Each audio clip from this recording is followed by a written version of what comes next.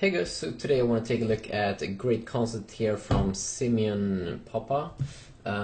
He has been created this amazing concept of a next generation Galaxy Note 4 device. I don't think he's calling it the Galaxy Note 4 in this little concept here. It features some pretty interesting stuff and a pretty cool design, I would say. So it's a dark blue edition that he's calling it.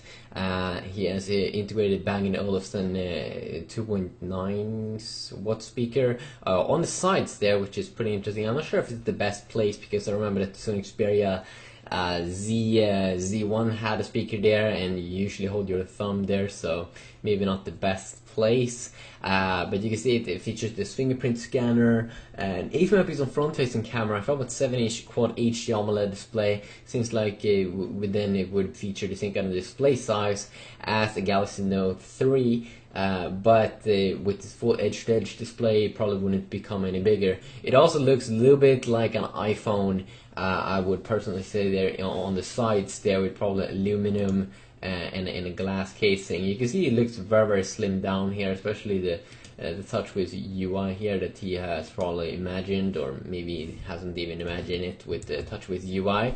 But you can see here on the lock screen you have quick access to the camera settings, which is definitely a nice thing there that he added in, and then you unlock, so pretty nice. You can also see that you will be able to see missed calls, and text messages, and emails here on the